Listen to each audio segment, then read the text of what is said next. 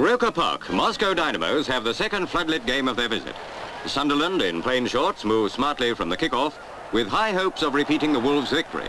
But goalie Lev Yashin has other ideas. Russian inside left Ilyin dodges Stan Anderson, the home right half, and passes out to right winger Shabrov. Shabrov shoots, but goalie Fraser fends it off, and right back Headley sends it over the line. Sunderland attacking again. Len Shackleton shoots, but he's offside.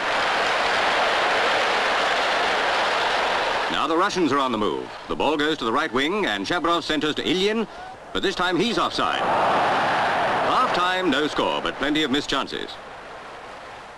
Dynamo start the second half. Right back Rodionov receives and kicks upfield. The ball goes to Kuznetsov, who shoots, but Fraser gets it away. Len Shackleton, the joker of Roker, looks serious tonight as he weaves through the Russian defence. Now he passes to the right wing. Another Sunderland opening and another missed opportunity. And again it's Shackleton to Ken Chisholm, who attacks. But he trips over goalie Yashin, and he's miles offside.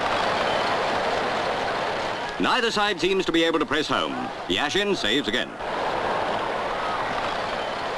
With 4 minutes to go, the Dynamos grab their last chance. Ilyin shoots, and it's the only goal of the match.